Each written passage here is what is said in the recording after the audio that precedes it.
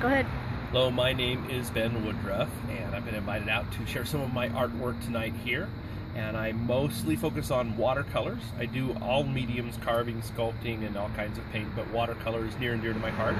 So I brought a wide range to show tonight. This first one over here is a magpie with a broken wing, and it actually has a poem that goes with it. I raise birds of prey.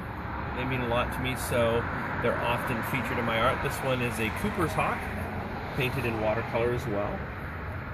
And to do tight watercolors takes quite a bit of time.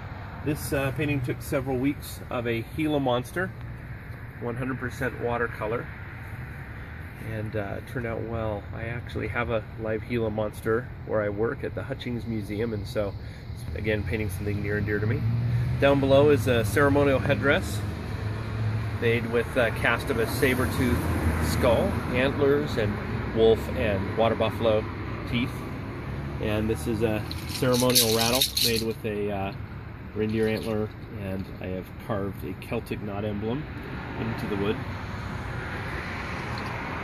And this is the only acrylic I brought tonight, again, of a Gila monster.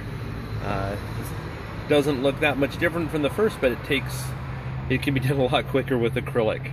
So it gives sort of a nice three-dimensional appearance.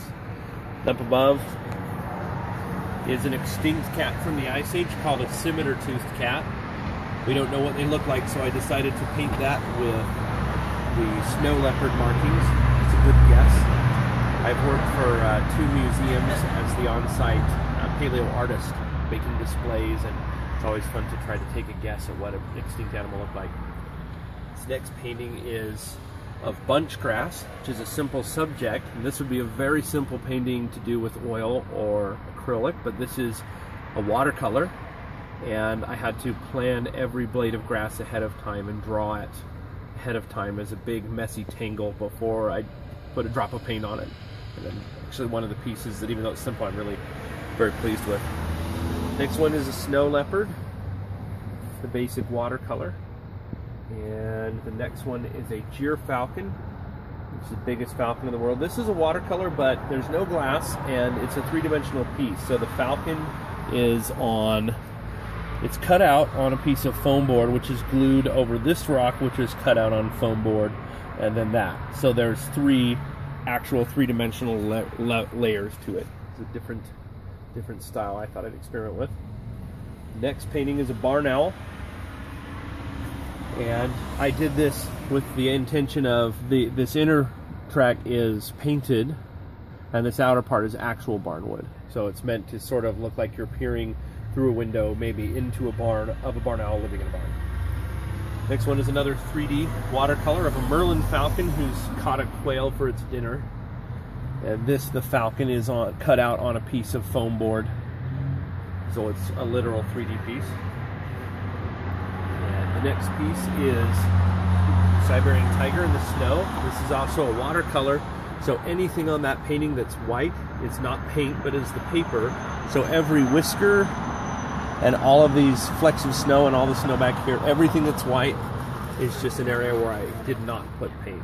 So the whiskers especially were really tricky. And there's no masking fluid used on that. Some watercolors use that, and I have never tried it yet, so that's just straight paint. And then brought some prints, but over here is some lithic art. These are stone that I have chipped and flaked into traditional stone tools, knives. This is done with actual pine pitch glue. So it's pine tree sap mixed with charcoal from a fire to attach it. Some of them are less traditional, obsidian, with a pretty modern antler handle, or deer bone handles. It's a wide range: gold sheen obsidian, flint, snowflake obsidian. It's very, very hard to flake. Cactus handles, just to give an idea of what can be done. Gives a little bit of a taste of what I do as an artist. Thank you, Ben. You're welcome. Thanks for having me out. Hope that